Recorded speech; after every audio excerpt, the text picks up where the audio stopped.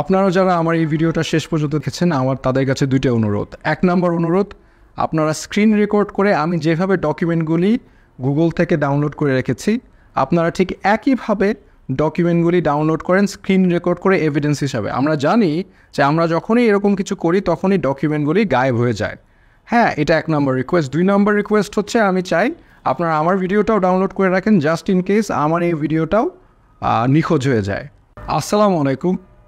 Recently আমাকে একটা পুলিশের গাড়ি থামিয়ে একটা জুনিয়র অফিসার আমাকে ডাকলেন এবং আমাকে সম্মান দেখালেন, কিন্তু ওখানে একজন সিনিয়র অফিসার ছিল, উনি আমার সাথে দ্বিমত পোষণ করেছেন এবং আমাকে বললেন যে আপনি তো বইটা ছিঁড়ে ওনার হিজড়াদেরকে ছিঁড়ে ফেলেছেন। তো তারপর ওনার সাথে কিছুক্ষণ কথা বলার পরে বুঝলাম যে ওনার সাথে আমার কোনো বিষয়ে দ্বিমত নাই আসলে, কিন্তু শেষমেশ কিন্তু উনি একটা কথা বললো যে উনি বইটা পড়ে দেখেছেন এবং ওনার কাছে মনে আছে এই বইটা আসলে হিজড়াদের পক্ষেই লেখা। তো উনি আমাকে জানালেন যে পুলিশের ভিতরে দুইটা ভাগ হচ্ছে, এক ভাগ আমাকে সমর্থন করে এবং এক ভাগ আমাকে সমর্থন করে না। আর না করার কারণ হচ্ছে ওনারা মনে করে আমি হিজড়াদের বিপক্ষে কাজটা করেছি। এত কথা বলার পর, এত কিছু বোঝানোর পরে এখনও যদি মানুষ এটা নিয়ে কনফিউজ থাকে তাহলে আর কিছু করার নাই। কাজে আমি এই ভিডিওতে এই বিষয়গুলি আবারও শেষবারের মতো ইনশাল্লাহ পরিষ্কার করে দেব যে আসলে হিজড়াদের পক্ষে নাকি আমরা হিজড়াদের বিপক্ষে। 26শে জানুয়ারি 2014 সালে সরকার আনুষ্ঠানিকভাবে হিজড়াদেরকে স্বীকৃতি দেয়। এই স্বীকৃতিতে আমরা সবাই, বাংলাদেশের সকল ধর্ম, সকল গোত্র, সকল রাজনৈতিক দলের মানুষ সাধুবাদ জানাই। কিন্তু এই সময়ে হিজড়া কি, এটার সংজ্ঞা দাঁড় করানোর প্রয়োজন আমরা কেউ মনে করি নাই, কারণ এটা নিয়ে যে কনফিউশন সৃষ্টি হতে পারে এটা আমাদের সবারই কল্পনার বাইরে ছিল। কিন্তু যদিও সরকার এটাকে আনুষ্ঠানিকভাবে কোনো ডিফিনিশন দেয় নাই, বিভিন্ন সরকারি ওয়েবসাইটে আপনারা দেখতে পাবেন যে সরকার তারা হিজড়াকে ডিফাইন করছে ক্রোমোজোমিয়াল ডিফেক্ট, মানে শারীরিক সমস্যা হিসাবে, ডিসেবিলিটি হিসাবে ডিফাইন করছে, যারা ছেলেও না মেয়েও না, যাদের ক্রোমোজোমাল ডিফেক্টের কারণে তারা হিজড়া হয়ে জন্ম হয়েছে। তো তাদেরকেই বেসিক্যালি সরকার এবং রাষ্ট্র এবং আমরা সবাই হিজড়া হিসাবে মনে করি। এইবার আসেন আমরা দেখি আন্তর্জাতিক মহল এবং এনজিওরা হিজড়া কীভাবে ডিফাইন করে। আপনি হার্ভার্ড ডিভিনিটি স্কুলের রিলিজন অ্যান্ড পাবলিক লাইফের আর্টিকেল বা কেস স্টাডিটা দেখেন, ওইখানে তারা হিজড়ার ডেফিনেশন কী দিছে। While the third gender includes a few different groups in South Asia, the most common are the hijras. Hijras are often born male but look and dress in traditional feminine ways. মানে তারা ছেলে যারা মেয়েদের মতো dress up করে আর মেয়েদের মতো behave করে, সেটাকে তারা হিজড়া বলে ডিফাইন করতেছে। কারা করতেছে? ফরেনাররা, যারা এই সাউথ এশিয়ার কিছু জানে না। কারা করতেছে? এনজিওরা। তো এরা ইনফরমেশন বিদেশে পাঠাচ্ছে যে হিজড়ারা হচ্ছে বেসিক্যালি ট্রান্সজেন্ডার। তো এইখানে ডেফিনিশনে তারা একটা খেলা করছে। Jagannath university journal of arts এখানে একটা পেপার পাবলিশ হচ্ছে, exploring the socio economic and cultural status of third gender community in Bangladesh. Ayesha Siddika daisy আর ইসাবা মাসনুন ওনারা এটা লিখেছেন। তো এখানে ওনারা একটা রেফারেন্স দিয়েছেন, সেটা হচ্ছে এই যে এখানে একটা রেফারেন্স দিয়েছেন, হিজড়ার টার্মটা ডিফাইন করেছেন একটা রেফারেন্স থ্রুতে। The term hijra is often used as an umbrella term. আপনারা কি আসলে হিজড়াদের আমব্রেলা টার্ম হিসাবে ইউজ করেন? মানে এর নিচে অনেক কিছু আছে, এটা আপনারা বিশ্বাস করেন? নাকি আপনারা মনে করেন হিজড়া হচ্ছে ইন্টারসেক্স, যেটাকে আমরা বলি ইন্টারসেক্স, হ্যাঁ, যারা লিঙ্গ প্রতিবন্ধী, হ্যাঁ, সেটা মনে করেন। কিন্তু এখানে বলতেছে হিজড়া is an umbrella term two signify individual who defy rigid binary gender construction and who expresses or presents a breaking and blurring of culturally prevalent stereotypically gender roles. হ্যাঁ, এক্সপ্রেস করে, এটা মনে এক্সপ্রেস করা তো আসলে ফিজিক্যাল বা objective metric না, মনে এক্সপ্রেসেস। আচ্ছা, সেটাও যদি বিশ্বাস নয় পরের লাইনটা পড়েন। It includes pre-operative, post-operative and non-operative transsexual people who strongly identifies with the opposite gender to their biological sex. এর থেকে পরিষ্কার কথা তো আর হইতে পারে না, তাই না? আচ্ছা, অপারেশনের আগে, অপারেশনের পরে, অথবা যারা অপারেশন করে নাই, ট্রান্সসেক্সুয়াল পিপল। ট্রান্সসেক্সুয়াল মানে কি আমরা দেখি এখন, someone whose gender identity differs from the typically associated with sex they were assigned at birth.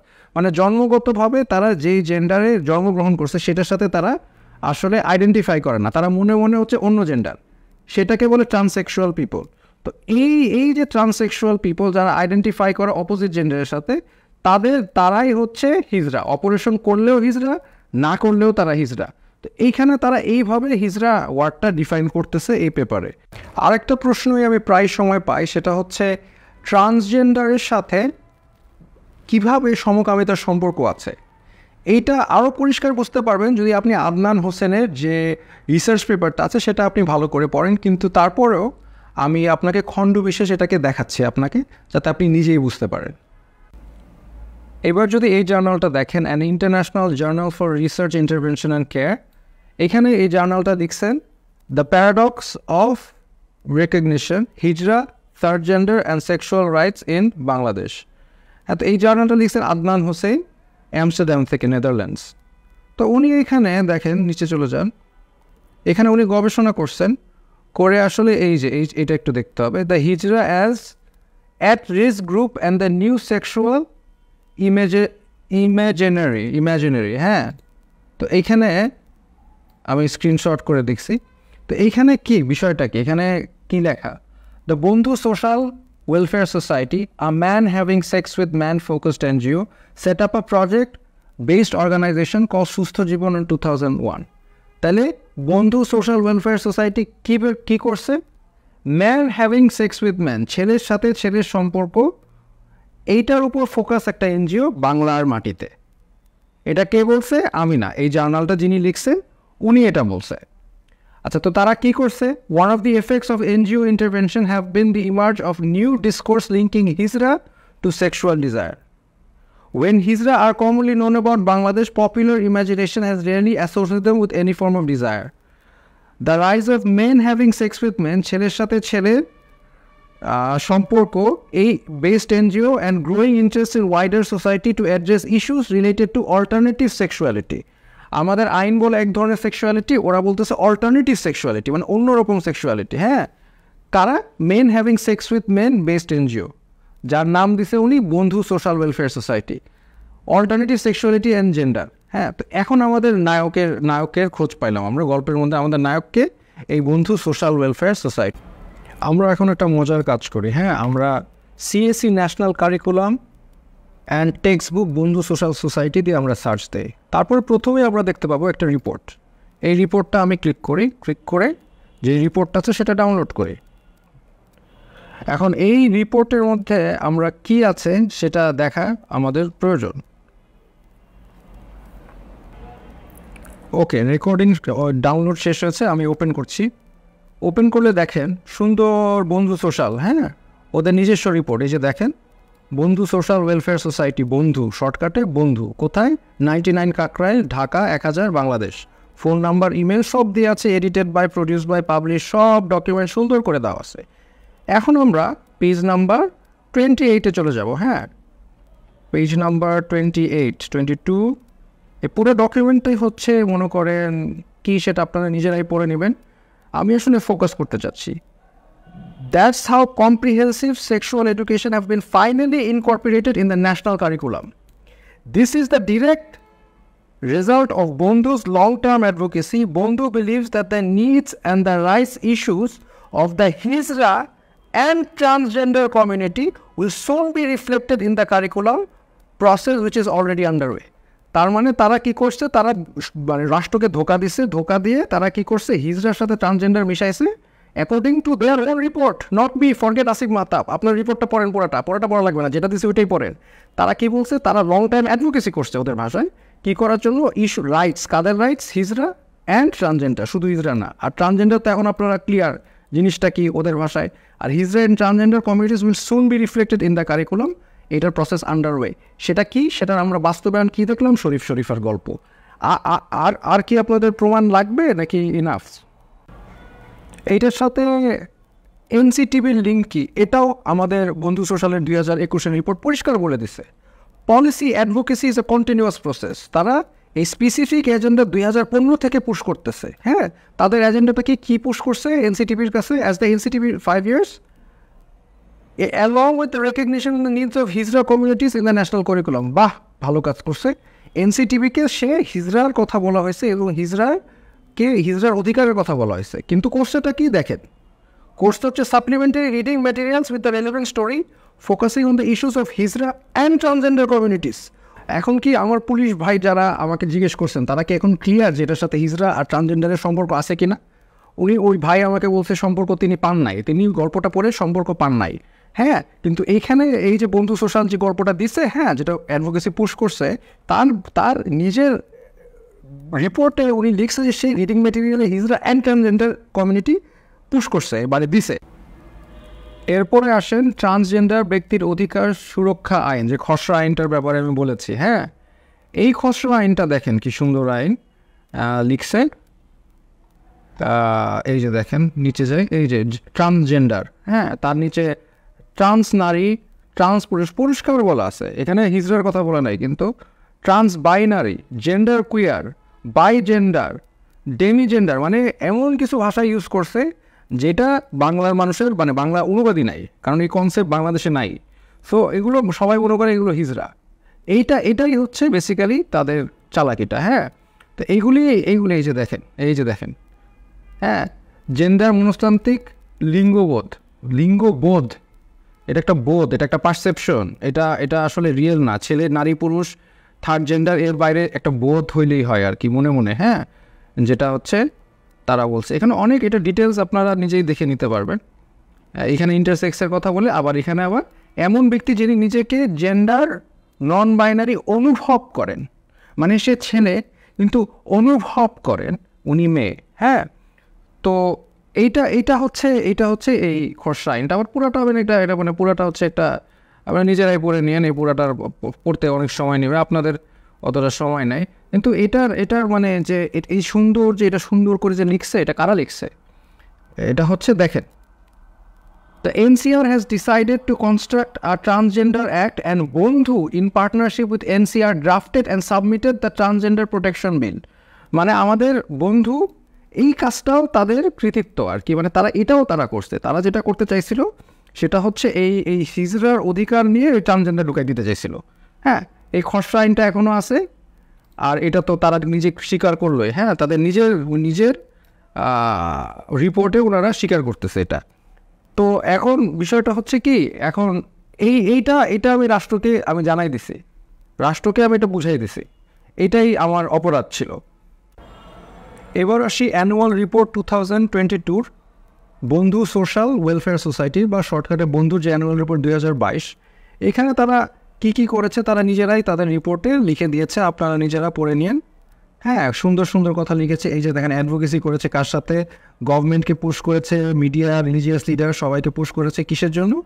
Gender diversity core value তাদের, হ্যাঁ, কনফিডেন্সিয়ালিটি, হ্যাঁ, তো এগুলো হচ্ছে তাদের কোর ভ্যালু। বাট আমি যেটাকে ফোকাস করতে চাচ্ছি সেটা হচ্ছে এই যে শরীফার গল্প। এখানে তারা কি লিখেছে? আমার পুলিশ ভাই যে আপনি আমাকে বলেছিলেন যেটা হিজড়ারে নিয়ে লিখছে, যারা লিখছে তারা কি বলছে? তারা লিখছে transgender, gender transformative approach and Hijra topics were included in the chapter in both curriculum and textbook through a series of advocacy initiative with NCTB. তাহলে কি করছে? শুধু কি হিজড়া বলছে? না, তারা আমাদের জ্ঞানের স্বল্পতায়, যা বাংলার মানুষ ট্রান্সজেন্ডার বুঝে না, সেটার সাথে অ্যাড করছে হিজড়া, transgender, gender transformative approach and হিজড়া, তিনটা ঢুকাইছে আপনার এই আমাদের কারিকুলামের মধ্যে through advocacy with NCTB. The chapter describes the lifestyle, social challenges and gender identity of transgender and Hijra people. আবার আমার পুলিশ ভাইকে বলতেছি, শুধু হিজড়া পিপল বলে কোনো সমস্যা ছিল না, ওরা কিন্তু নিজেরাই বলতেছে তাদের নিজেদের রিপোর্টে যে transgender and hijra people, not just hijra people. তো এরপরে তো আসলে আমার আর কোনো বোঝানোর কিছু নাই আসলে, যেখানে যারা অথার, যারা এটার মাস্টার মাইন্ড, তারাই যেখানে লিখে দিছে অন পেপার অর ডকুমেন্টেড তাদের রিপোর্টে। হ্যাঁ, এই ডকুমেন্টে কারা লিখছে একদম সুন্দরভাবে সব তারা এখানে লিখে দিছে। হ্যাঁ, এডিটরকে, হ্যাঁ, সব তারা লিখছে, এডিটর, কন্ট্রিবিউটর কারা লিখছে সব এই রিপোর্টে লেখা আছে। তারপরেও যদি আপনারা এখন এটাকে বলেন যে শুধু হিজড়ার কথা, তাহলে তো আসলে আর কিছু ফার্দার বলার নাই। এখন আসলে শেষে আবার শরীফার গল্পে ফিরে যায়। এটা নিয়ে আর নতুন কিছু বলার নাই, এগুলো আপনারা আগের থেকেই দেখছেন, পুরোটা আপনারা সব বিশ্লেষণ করা হয়েছে। আরও অবজেকশনমূলক জিনিস, এই যে গুরুমার কাছে গেছে, একটা বাচ্চাকে গুরুমার কাছে যাওয়ার ইনকারেজ করাটা কতটা মানে ভয়ঙ্কর সেটা আপনারা চিন্তা করেন। একজন আসবে, এসে তাকে একটা কথা বলবে যে আমাদের কাছে চলে যাও, কোমলময়ী শিশুদেরকে বলবে গুরুমার কাছে যাও। সব কিছুই আপনি তারপরেও যদি মনে হয় এটা হিজড়াদের ব্যাপারে লেখা আছে, সব মানলাম, হ্যাঁ তাল গাছ আপনার। কিন্তু এই যে লাস্টের কথাটা আমাকে এক্সপ্লেন করেন, এই কথাটা আমার মা বললেন ছোটদের কোনো ছেলে মেয়ে হয় না, ছোটদের কোনো ছেলে মেয়ে হয় না। এই কথাটা কি আপনি বিশ্বাস করেন? মানে একটা ডাক্তার যখন একটা মানে বাচ্চা ডেলিভারি করে তখন তারা কি বলে না এটা ছেলে না মেয়ে, নাকি আপনারা ওই যে ফিলোসফিটা আপনারা ঢুকাতে চাচ্ছেন যে ছোটদের ছেলে মেয়ে হয় না, এটা বিলিভ করেন? বড় হতে হতে তারা ছেলে বা মেয়ে হয়ে ওঠে। আমার পুলিশ ভাইকে বলতেছি, আপনারা যদি এখনও মনে করেন এটা হিজড়া, আপনি একটু দয়া করে এই যে লাইনটা দাগাই দিছি এইটা একটু আমাকে এক্সপ্লেন করবেন, হ্যাঁ, যে লাইনটা যে দাগাই দিছি, তারপরেও যদি এত এভিডেন্স দেওয়ার পরেও যদি আপনি আমার সাথে দ্বিমত থাকে। এখন প্রশ্ন হচ্ছে আমাদের এই বন্ধু সোশ্যাল ওয়েলফেয়ার সোসাইটি এরা কোথায়? হ্যাঁ, তারা কোন দেশে? চায়নায়, জাপানে? আমরা একটু দেখে একটু সার্চ দিই, ডাইরেকশন দিই, ওরা আসলে কোথায়? হ্যাঁ, এই যে দেখেন বাংলাদেশ, এই বাংলাদেশের মাটিতে তারা ফাংশন করছে। হ্যাঁ, সব শোনার পরে দেখলেন দে আর in Bangladesh and they R functioning in Bangladesh on the soil, on the secret soil of Bengal they R functioning. তারা বাংলাদেশের মাটিতে কাজ করে যাচ্ছে, হ্যাঁ, তারা এখনও বাংলাদেশের মাটিতে আছে। আপনারা যারা আমার এই ভিডিওটা শেষ পর্যন্ত দেখেছেন, আমার তাদের কাছে দুইটা অনুরোধ। এক নম্বর অনুরোধ, আপনারা স্ক্রিন রেকর্ড করে আমি যেভাবে ডকুমেন্টগুলি গুগল থেকে ডাউনলোড করে রেখেছি, আপনারা ঠিক একইভাবে ডকুমেন্টগুলি ডাউনলোড করেন স্ক্রিন রেকর্ড করে এভিডেন্স হিসাবে। আমরা জানি যে আমরা যখনই এরকম কিছু করি তখনই ডকুমেন্টগুলি গায়েব হয়ে যায়। হ্যাঁ, এটা এক নম্বর রিকোয়েস্ট। দুই নম্বর রিকোয়েস্ট হচ্ছে আমি চাই আপনারা আমার ভিডিওটাও ডাউনলোড করে রাখেন, জাস্ট ইন কেস আমার এই ভিডিওটাও নিখোঁজ হয়ে যায়। সো এই দুইটা রিকোয়েস্ট আমি আশা করি আপনারা রাখবেন। ধন্যবাদ আপনাদেরকে, অ্যান্ড গড স্পিড।